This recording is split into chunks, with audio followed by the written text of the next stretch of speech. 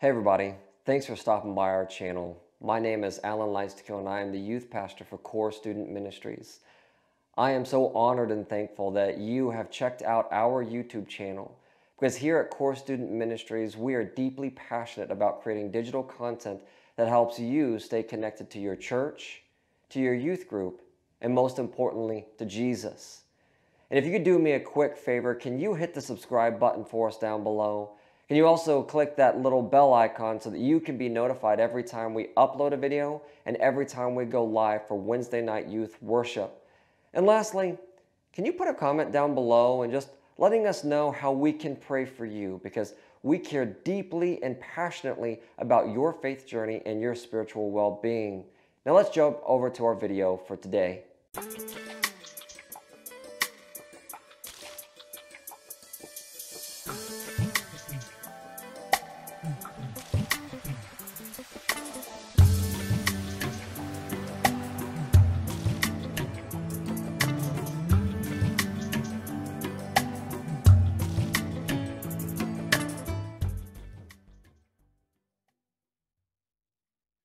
Rest of us, let's get our hands ready. And on the count of three, as one family, we're going to clap together, all right? So get your hands ready. Get your hands ready. Let's pray about it. Thank you. I'll take that from you. All right, get your hands ready for me, please. Please, please, please, please, please. On the count of three. Count of three, guys. All right, 1, 2, 3. Hey, guys. Hey, guys. Hey, God, we want to thank you so much. Whoop. For today, we want to thank you for youth group, for wacky games and pudding and friendships and community. And God, we ask that as we go into this time of worship, that we can continue that energy, that passion, that joy, that we get to worship you, that we get to cry out how awesome you are, how much you love us, and how much we appreciate what you do for us. So God, I just pray for these students. I pray for their lives. I pray that you invade their hearts, that through this music they can hear your voice. They can feel your presence. And God, as a family, we give you thanks for the students who lead us in worship, and we just lift them up to you. Use them in a mighty and powerful way so that we can feel connected to you. In the name of your Son we pray. Amen. All right, guys, band, I'll leave it to you. My adults, can I have you out there for me, please? All right. Blue is left, red is right. Okay. Just be careful of the pudding that's dropped on the floor. Yes. Yeah. Okay, as long as you stay socially distant, you can come up if you would like, or you can stand where you are. As long as you don't stand up.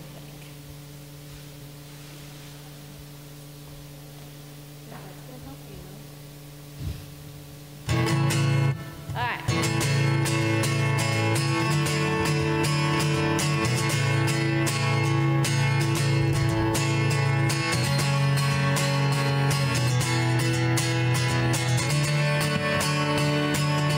I give you glory for all you've brought me through, and now I'm ready for whatever you want to do. I'm moving forward to follow after you, and now I'm ready for whatever you want to do.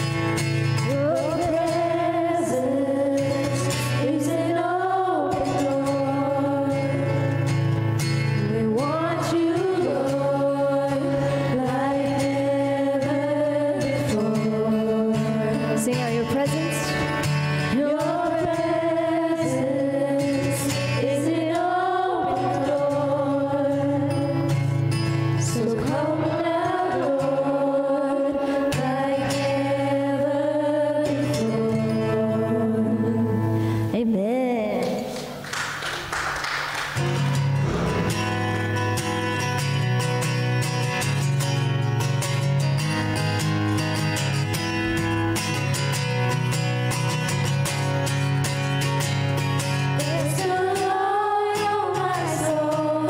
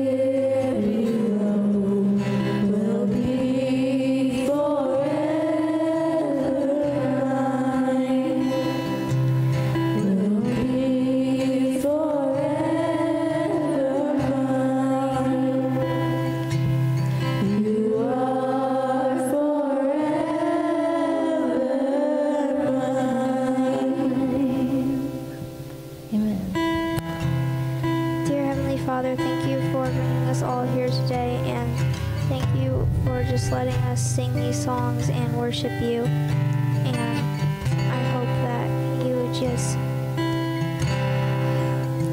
fill us with your Holy Spirit, and I hope everybody has a safe ride home. In your son's name we pray, amen. All right, yeah, give it up for the praise bands. You know, I'll be honest with you. While I heard some conversations, I heard primarily worshiping. And the truth is, you know, I could end this message right here because that is exactly what it means to follow Christ. It's just to sing out, even if you're uncomfortable, or even if maybe you think that you don't sound very good, the fact that you're just brave enough to sing out to God, to say, you know what? Cell phones, technology, friends, I'm going to say, God, you are awesome. So I'm just very proud of all of you guys. That was awesome. Good job. I'm very proud of you. So cool. Hey, Braden, can we go ahead and play our intro video real quick?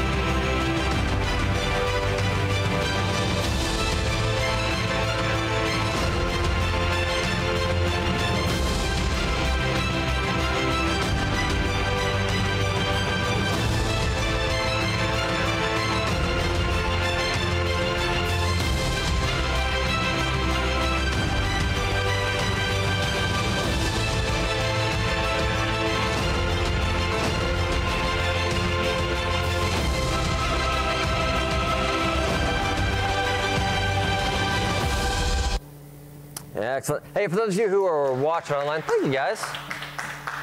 Yeah, I'm quite proud of that one. I made that myself, so thank you. Thank you. Yeah, it does. Yeah. So for those of you who are watching online, Luke got sick today, so we're not really messing with the live stream. We're just kind of shooting it, so sorry you missed that awesome trailer. But over the next 4 weeks, we're going to be exploring some true stories from Scripture and some not so true stories from some of our favorite movies. You know, and since we're going to be watching a lot of movies this month, I thought that we would kick things off with my favorite part of the movies, which is movie candy. So, and I'm going to need help from Natalie, Laura, and Stephen on this one. So what I need you to do, I need to give very explicit instructions, is that if you guys could pass these out for me, Natalie, Laura, and Stephen. Yep. So you're going to get a individual bag of M&Ms. All right. This is what I need you to do with it. Just hold it. All right. Don't do anything with it just yet. As soon as you get it, yeah, don't eat it. Just hold it. All right. There you go. And then take those for me. Yes. Thank you. You can throw it at him? No. All right. So yeah, Braden, we can go to that slide. Go to the next one there, Braden. Perfect. Oh. So what we're going to do, we're going to play a little game. We're going to have a little activity. Each of you are getting a pack of M&Ms, and I don't want you to open them just yet. All right? Don't open them just yet. But what I need you to do is when I give you the instructions, listen, hey, listen, my friends. What you're going to do in a second is you're going to go find someone that either you don't know or don't typically associate with. Then you're going to open up your M&M bag. All right, listen. Then you're going to open up your M&M bag, and based on the M&Ms you get, you're going to ask the other person, or you're going to share with the other person whatever color you have in your hand. So for example, let's say I open up my bag and I'm talking to Cheyenne, all right, and I have a yellow M&M. So what I'm going to tell Cheyenne is something that I love, okay? Cheyenne, I love my wife, Natalie, all right? And you're going to do that for all the M&Ms you have in your bag. But if you happen to have multiple M&Ms of the same color, well, then you share multiple things. So Cheyenne, I have 2 red M&Ms, so I love my wife, and I love you guys. All right? Very, very simple, very easy. And then after we're done with the activity, then you can eat them. So go ahead, open up your M&Ms, and go find someone that you don't know or typically don't associate with. Someone you don't know or someone you typically don't associate with. And then go through those lists. Someone you don't know or someone you typically don't associate with. Someone you don't know or someone you typically don't associate with. No, you do not give them. You do not give your M&Ms. Yes. Correct. You just pour them into your hands, and you just talk amongst yourselves. So find someone you typically don't associate with or don't know.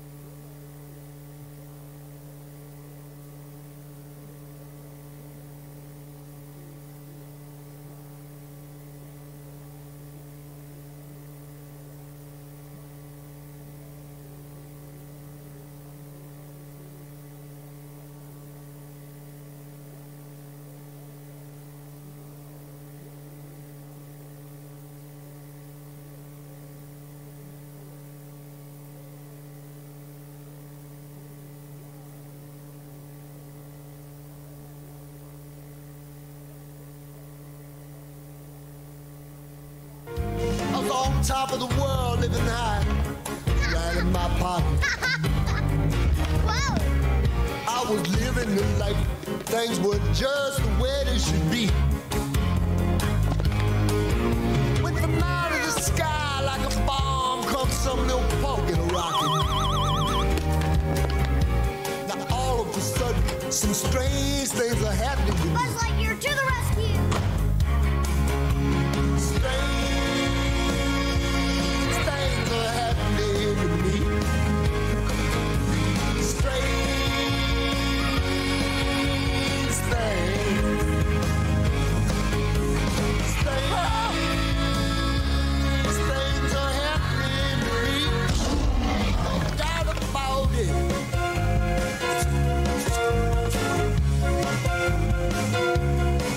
I have friends, I lost some friends. Now all my friends are gone, and I'm doing the best I can to carry on.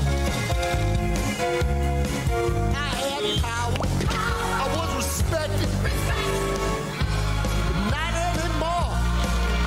And I've lost the love of the one whom I adore. Let me tell you about a strange things that happening to me. Strange things. Strange things are happening to me.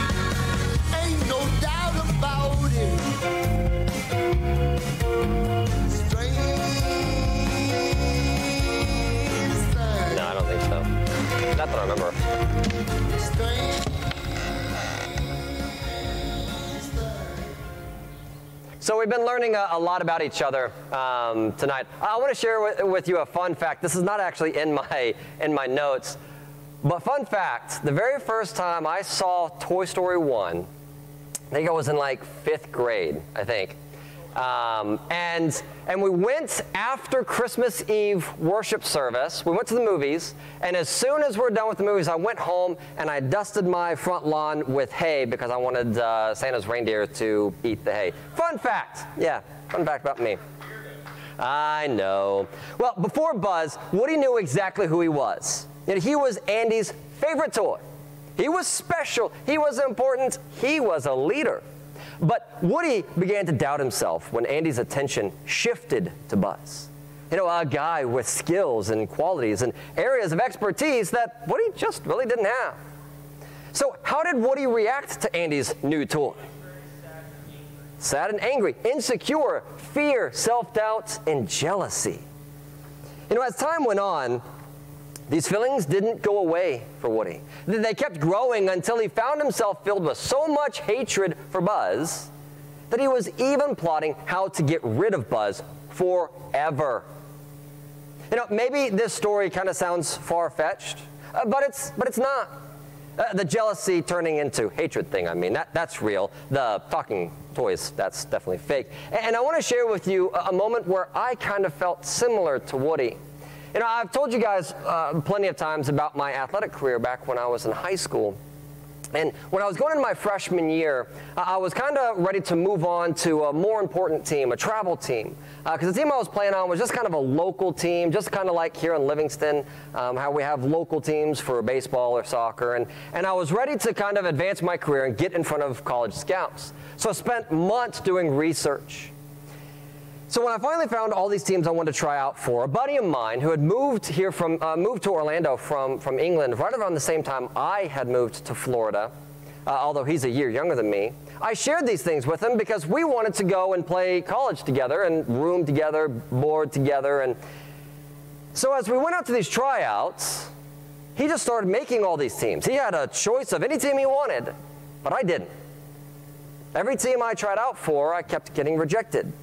And finally, I did make a team, but it was the B team of this Travel State Cup team. They just had too many players, so they had to make another team. And I was so jealous of him because he hardly ever worked at it. In fact, the teams that we tried out for, he didn't even know existed until I told him about it. So then going into my sophomore year, he's now a freshman in high school. He's coming out for high school soccer. And I go to the coach before tryouts, because I'm a year older than him, so I can tell the coach these things. And I told the coach I didn't think he was mature enough for varsity. I didn't think he was big enough, strong enough, or fast enough to play on varsity.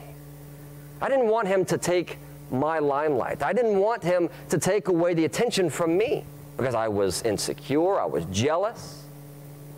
You know, and if you're like me, or Woody for that matter, you felt yourself feel insecure, or maybe you felt fear or jealousy. And the truth is, if you have felt that, you're not alone. This is a problem that goes way back in time. You know, we look at the book of Genesis. This is the very first book of the Bible. We actually see the first instance of both murder and jealousy. So we're going to read from Genesis chapter 4, verses 1 through 8. So get your Bible out, or Bible apps, or whatever. It's also going to be up on your screen. Genesis chapter 4, verses 1 through 8. Listen to God's word. Adam lay with his wife Eve, and she became pregnant and gave birth to Cain. She said, "With the help of the Lord, I have brought forth a man." Later she gave birth to his brother Abel. Now Abel kept flocks, and Cain worked the soil. In the course of time, Cain brought some of the fruits of the soil as an offering to the Lord. But Abel brought fat portions from some of the firstborn of his flock. The Lord looked with favor on Abel and his offering, but on Cain and his offering he did not look with favor. So Cain was very angry, and his face was downcast. Then the Lord said to Cain, "Why are you angry? Why is your face downcast? If you do what is right, will you not be accepted? But if you do not do what is right, sin is crouching at your door. It desires to have you, but you must master it." Now Cain said to his brother Abel, "Let's go out to the field." And while they were in the field, Cain attacked his brother Abel and killed him. You know, we don't really know why God wasn't happy with Cain's offering. But if I had to guess, maybe it's because Cain had an attitude problem. Even if he didn't have one before his offering, he definitely had one afterwards. You know, Cain was so angry with God. He was jealous and so afraid of not being seen as important or worthy of love that he even killed his own brother as a result. Now, Cain isn't the only person in Scripture who attacked their brother out of jealousy. Later on in the book of Genesis, we meet a 17-year-old guy named Joseph and his 11 brothers, and then his dad, Jacob. Now, we all know that parents aren't supposed to have favorite kids. Well, but Jacob, he didn't seem to get this message. So Joseph was Jacob's favorite, and Jacob didn't even try to hide this from the other kids. Joseph got the bulk of his father's attention and affection. In fact, he even got a really fancy coat because of it. The brothers all knew Joseph was their dad's favorite, and they were not happy about it, especially when Joseph started having dreams that he would someday rule over his brothers, and then he started bragging to them about it. Now, time's kind of running short, so I'm going to kind of summarize the next set of Scripture. We're in Genesis chapter 37, verses 5 through 11, and 18 through 36. But here is kind of the footnotes of this story. So Joseph has two dreams. In both of these dreams, he talks about how he's going to rule over his parents and his brothers. Well, they confront him on it like, "You really think that you're going to be our king, that you're going to rule over us and reign over us? No, that's not going to work." So the 11 brothers, what they do is they put together this plot to kill him. All right? They just want to take him out to the wilderness, kill him, and then say that some crazy animal attacked him. Well, one of the brothers named Reuben, like, "Guys, I'm not so sure that's a good idea. Like, I mean, I know he's annoying, and I know he brags about his dreams, but he's still our brother. We can't kill him for it. So this is what we need to do. All right, this is what we need to do. Let's just strip him naked, and then we'll throw him into a well. All right, a dried up well. We'll just throw him there, and whoever happens to come along, they can take him and do whatever they want with him." And so the brother's like, "That's a really good idea." So that's exactly what they do. They take him out to the wilderness, they strip him naked, and they throw him in this well. Well, what ends up happening is they realize, they're going to get caught. He's going to climb out of this well, or someone's going to see him and bring him back to Jacob. It's not going to work. So they go back, they get Joseph out of this well, and while they're doing this, some slave traders happen to go by him. And they sell Joseph, their brother, into slavery into Egypt. All because they were jealous. They were jealous that Joseph was Jacob's favorite son and that God was giving him these visions. And just like Woody or Cain, these men allowed their fears and their insecurity to turn into jealousy, which then turned into anger and hatred. Like Woody and like Cain, Joseph's brothers came up with a plan to get rid of the person who made them feel insecure and insignificant. The only reason Joseph didn't end up like Abel is because one of Joseph's brothers wanted to spare his life. So instead, Joseph was sold into slavery, and the remaining brothers told their father, Jacob, that Joseph had died. We might think that jealousy is pretty harmless, something that we kind of all experience from time to time. But these stories show us how destructive jealousy can be. Many years after Cain, Abel, Joseph, and Joseph's brothers, some of the first Jesus followers wrestled with jealousy as well. Now, because they followed Jesus, they didn't attack or throw anyone into a well, but they were getting pretty worked up, fighting and comparing themselves to each other. So Paul, he kind of gives some advice on how to deal with this jealousy. And this I actually do want to read, but I'm really going to need your undivided attention for this because it can get a little complicated and a little confusing. So we're in 1 Corinthians, which is the New Testament. We're in chapter 12. We're going to read verses 4 through 12. So listen to God's word. And listen very, very carefully. There are different kinds of gifts, but the same Spirit. There are different kinds of service, but the same Lord. There are different kinds of working, but the same God works all of them in all men. Now to each one, the manifestation of the Spirit is given for the common good. To one, there is given through the Spirit the message of wisdom. To another, the message of knowledge by means of the same Spirit. To another, faith by the same Spirit. To another, gifts of healing by that one Spirit. To another, miraculous powers. To another, prophecy. To another, distinguishing between spirits. To another, speaking in different kinds of tongues. And to still another, the interpretation of tongues. All these are the work of one and the same Spirit, and He gives them to each one just as He determines. The body is a unit, though it is made up of many parts, and though all its parts are many, they form one body. So it is with Christ.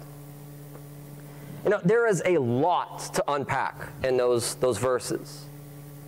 So my first question is, who is God? What is God like? For starters, God is generous. We see that in verse 4. God is trustworthy. Look at verses 5 and 6. God is caring, verse 7. God is just and fair, verse 11. So if I had to sum it up, I would say God is good. So now, knowing that about God, who are we? The first thing we need to know is God is with you. He's with us. Look at verses 4 through 6. You have a purpose, and part of your purpose is to let God use you for the good of others. Look at verse 7. Your gifts are unique to you. You don't have the same gifts that I do, and I don't have the same gifts that you do. Look at verses 8 through 10. God didn't make mistakes when He created you. He knew exactly what He was doing. Look at verse 11. Your identity isn't just about you. It's found in community with others. What we're doing here tonight. but it's also found in Jesus. Look at verse 12. You know, jealousy, Paul shows us, isn't just destructive, but honestly, guys, jealousy is illogical. You were created by a God who is good, a God who is generous, a God who is trustworthy, a God who is caring, a God who is just, and a God who is fair. You are known and carefully designed by your Creator, who is always with you, even when it feels like He's not. You have a unique purpose that only you can fulfill. I can't fulfill your purpose for you, and you can't fulfill mine. And there's a whole community who is here to love you, surround you, and support you in that purpose. That's what Core Student Ministries is about. That's what we're about. And if you've ever struggled with jealousy, or if you've ever felt insecure or unimportant, guys, I need you to remember this. So listen very carefully to what I'm about to say. We can have confidence in who we are because of who our Creator is. We can have confidence in who we are because of who our Creator is. Because of who God is, we can trust how God has made us. And if you're new with us, the first Wednesday of every month, we have communion. We don't technically have communion because I'm not ordained. It's actually a love feast. It's a remembrance of communion. But that's what this was all about. So my junior high girls, if you're in 6th grade through 8th grade, I want you to come up and grab a cup for me. If you're a junior high girl, come on up and grab a cup for me. If you're a junior high girl, come on up and grab a cup for me. If you're a junior high girl, come on up and grab a cup. If you're a junior high girl. Junior high boys. If you're a junior high boy, 6th grade through 8th grade, come on up and grab a cup. Junior high boys, come grab one.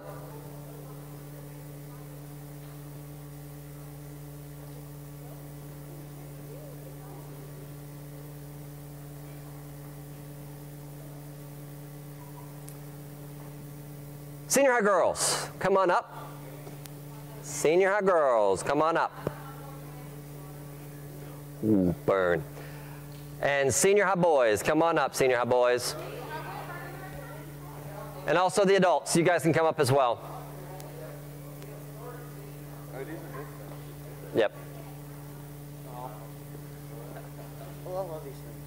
Senior high boys and adults. Senior high boys and adults.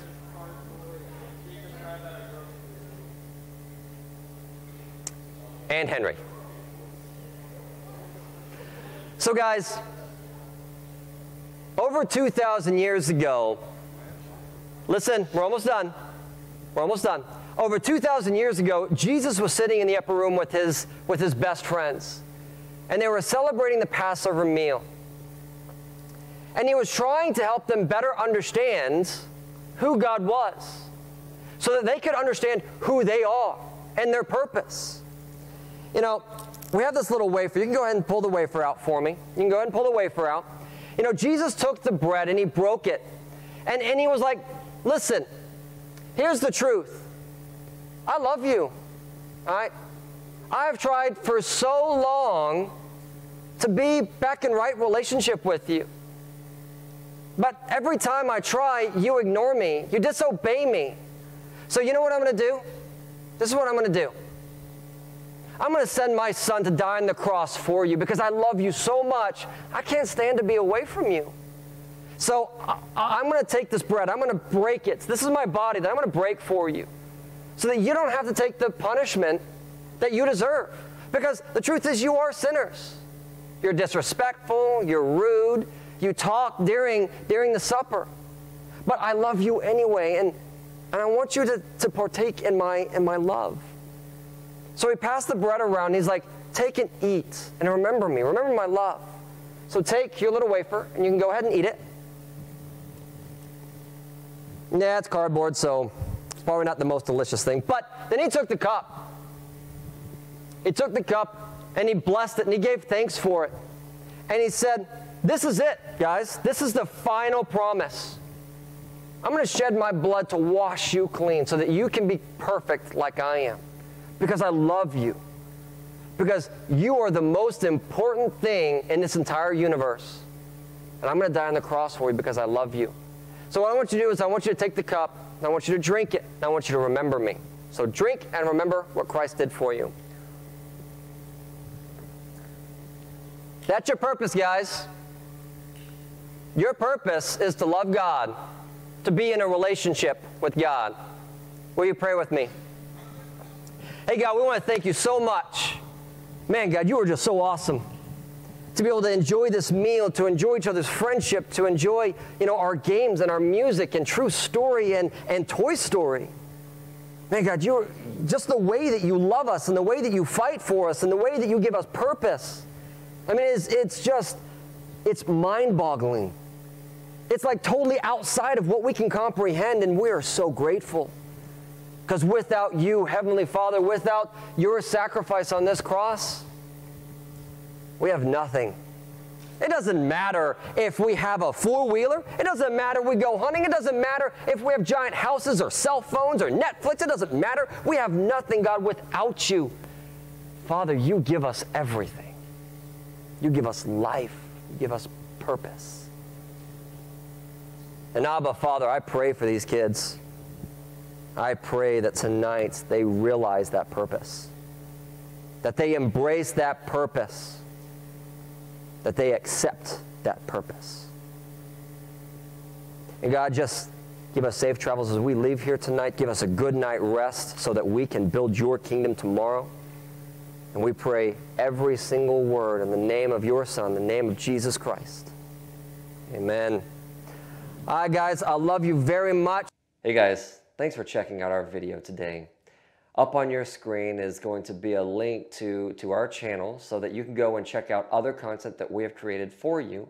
And also there is going to be a link to a video that YouTube thinks that you want to watch next.